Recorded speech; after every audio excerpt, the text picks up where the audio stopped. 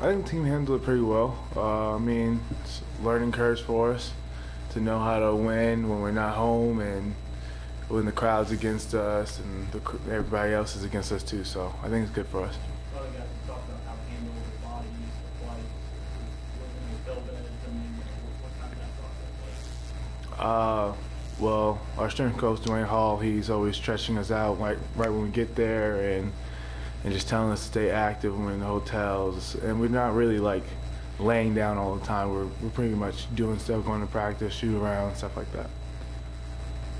How important is it to carry overall that felt good about last week? Very important, especially on the defensive end. I think we show we can, compete with the better teams in the league, and we made strides defensively, and just continuing to do that and take it on the road and just finishing. I think that's the biggest thing for us this week is finish the games and come out with a win.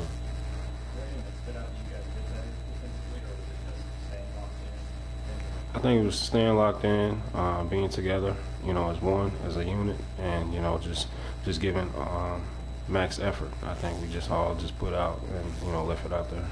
And I feel like our rotations are a lot better. Our help side defense has helped a lot. For both confidence that last week gave you guys the UAP and coming close to winning both things? A lot of confidence moving forward because it shows that we can play with the better teams, and it shows what we're capable of. And we dug ourselves in the hole Saturday and still fought our way back and had a layup descended to overtime. So it just shows that what we're capable of when we're locked in. For both of you guys, Saturday's game with UTEP, they're going to be honoring the Texas Western team from 1966. What are your thoughts about being a part of that?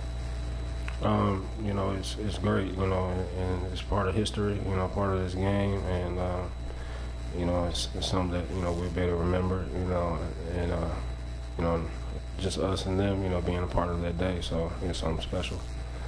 I mean, yeah, it is special. I mean, did great things there with that team, but at the end of the day, we need to go in there and still compete to win.